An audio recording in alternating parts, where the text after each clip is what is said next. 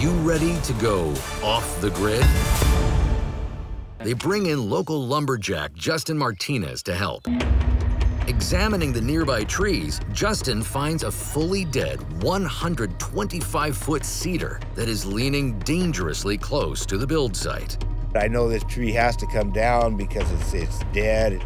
If I don't take it down, the wind's gonna take it down, and definitely it's gonna fall right on this building. You think we're gonna be able to pull that back? I got this idea to zip line it. When we get up 3/4 of the way in the tree, I'll hang a line in another tree nearby. We'll just zip line it down. Well, it makes me nervous. I trust your plan, you know. I'm just gonna have to go with it.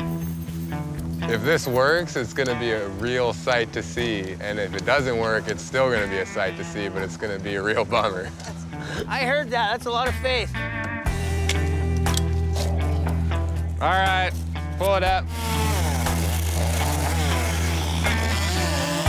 It's scary. Yeah, I trust Justin, but it still scares me. Okay, I'll tell you when. Here we go. Ready? Yeah, ready. Here we go. Our building's over here. Justin's 100 feet up in the sky with a chainsaw on his waist. He's about to cut 25 feet off this tree and then throw it down a zip line. If this goes wrong, we're not gonna have a house, but we'll have a lot of wood. This is crazy. This is crazy. Ready? Oh, my God.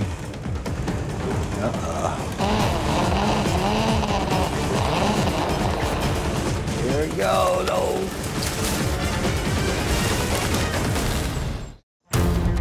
Sunray's worried that this tree's gonna just fall on top of our house.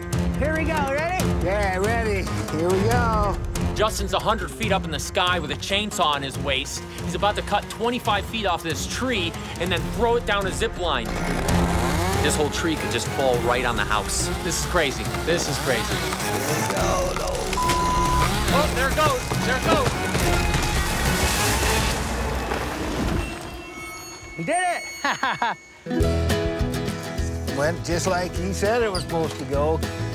Never taken a tree down like that. Never zip-lined a tree down. We made it over here with the top of the tree, and nobody got hurt, so that's all that matters. I think we're pretty calm now, you know. Yeah, now. My nerves You are... were scared, though. You didn't have faith in me. Justin just cut down the top of that tree, and now we got 100 feet left. And so we're gonna tie this rope to Sunray's tractor, and it's gonna be able to pull the tree where we want it. Right there. That's good.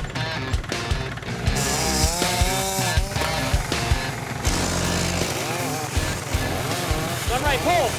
Pull hard! Here it comes!